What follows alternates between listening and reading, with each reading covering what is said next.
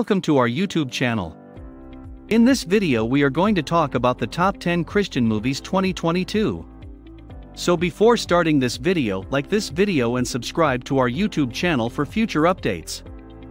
Fans of Christian films will have a lot to look forward to in the year 2022, according to The Hollywood Reporter. The filmmakers behind the films War Room and Overcomer are about to release their third feature film, which will be titled War Room 3. In a similar vein, the same studio that brought you American Underdog, and We Can Only Imagine, is preparing to release their latest film, which is based on a true story, in theaters. This year will also see the release of a film starring the legendary actor Pat Boone, as well as a documentary by Christian apologist Lee Strobel. The following are the top 10 Christian films that will be released in 2022. Number 10. Send Proof. In a rare attempt at open-mindedness, Pastor Stevens includes not only believers, but also self-admitted atheists in the documentary.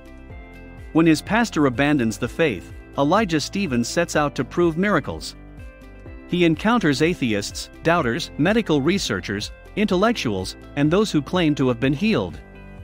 In Send Proof, a pastor sets out to establish that miracles really occur, which is no simple undertaking for believers. The issue with miracles is that proof removes trust. Unless you see signs and wonders, Jesus continued, you will never believe. It's not practical to expect proof to help people believe in God. The film is a convergence of different opinions seeking the truth, not a feel-good movie for Christians. Number 9. Lost Outlaw. Outlaws take over a Chinese gold mining camp. Outlaws must question their morals after meeting their dream woman. During the gold rush, an outlaw band steals a gold mine from Chinese miners and uses it as a hideout. When Lucas, a gang member, meets a young Christian woman on the road, he is forced to choose between his lifestyle and the woman of his dreams. Number 8. Hope Lives. Hope Lives has a strong Christian moral philosophy and a forgiving theme. Prayer and Bible reading are included in the plot. The production is unpolished, and the performances are inconsistent. Ultimately, the movie's message and plot will be remembered. Number 7. A Week Away. A live-action Christian musical is as unusual as a Christian comedy in the film. Will and Avery are two teenagers who meet at a Christian summer camp and discover love, purpose, and a new sense of religion. What Happens When Christians Do Life Together is a charming film, according to critic Emily Clark. Number 6. Blue Miracle. The occupants of a financially distressed orphanage partner up with a failed fisherman to enter the coveted Bispy's Black and Amp Blue Fishing Tournament. If they win, the orphanage can stay open. There are strong messages about paternity and second chances in this film starring Jimmy Gonzalez, Godzilla, King of the Monsters, The Case for Christ. Reach Records created the soundtrack. Language in this Netflix film is rated TV PG. Number 5. Lifemark, Fall. Georgia-based filmmakers Alex and Stephen Kendrick are releasing their fourth feature film. The Kendricks have a string of faith-based hits under their belt, including War Room, Overcomer, Facing the Giants, Courageous, and Fireproof, among other films. It's worth noting that the Kendricks documentary Show Me the Father is one of the best documentaries you'll ever see, and War Room was the #1 movie in America on its second weekend of release last year. Number 4. The Mulligan, April 18th to 19th. Unexpectedly, a successful businessman whose life is in disarray finds the inspiration he needs while competing in a golf tournament. The inspiration for this concept comes from Pat Boone's enigmatic figure the Old Pro. The film is based on the novel of the same name.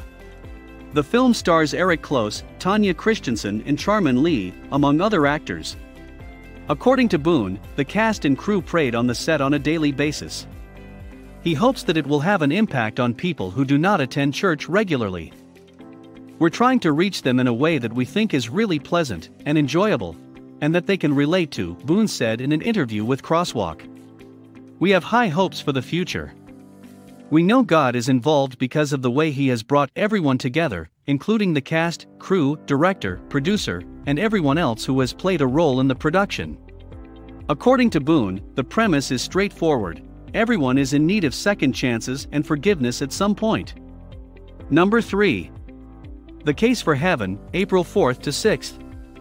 Evangelical apologist Lee Strobel examines the evidence for paradise in this investigative documentary based on his book of the same name.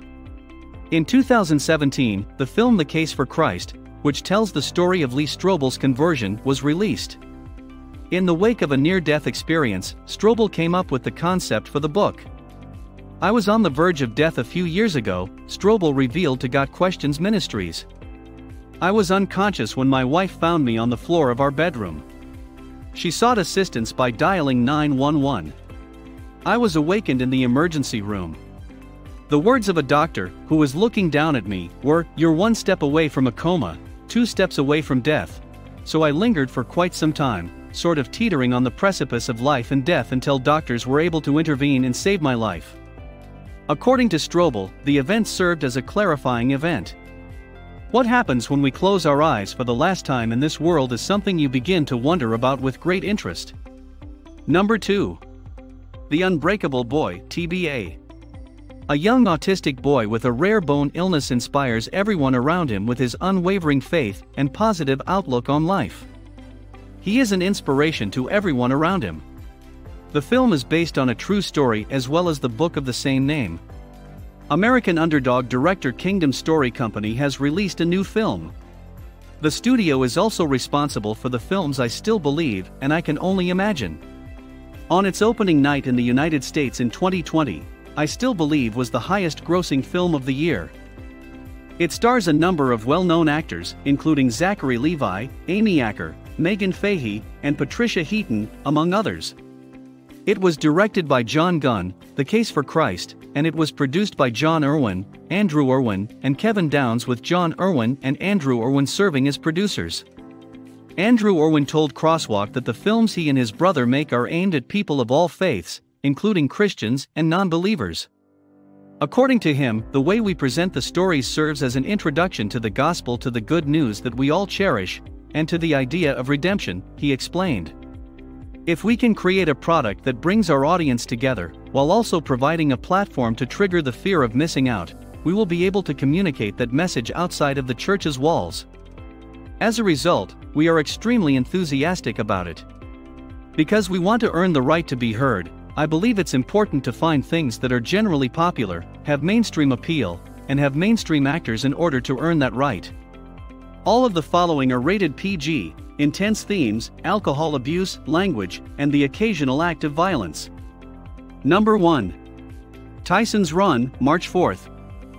In his first year of public school, a 15-year-old autistic adolescent attempts to win the approval of his father by participating in his first marathon. For the purpose of assisting him in his goal, he will be guided by a champion marathon runner. As a result of his autistic characteristics, Major Dodson plays the film's central character. Tyson is a wonderful person on all levels. He is a person with aspirations and objectives. When asked about the character's behavior in the film, Dodson responds, "He just functions in a different manner. He is worried about the well-being of his friends and family. He wants to make a good first impression on his father, so he dresses appropriately. For the most part, he's just a normal child growing up in a normal family with aspirations to do great things in life." Dodson, like the main character in the film, claims that he has improved in his social abilities as he has grown older, according to him. "If you had talked to me when I was 6 years old, none of this would be happening," he said, referring to the interview. Acting has really transformed Major, according to his mother, Jen Dodson, who claims that acting has really transformed Major into the person he is now. Writing a script and acting out his emotions was a really safe environment for him, she explained. What do you think about this video? Do let us know down in the comments section below. If you enjoyed this video and want to hear from us again, be sure to hit that subscribe button before you go.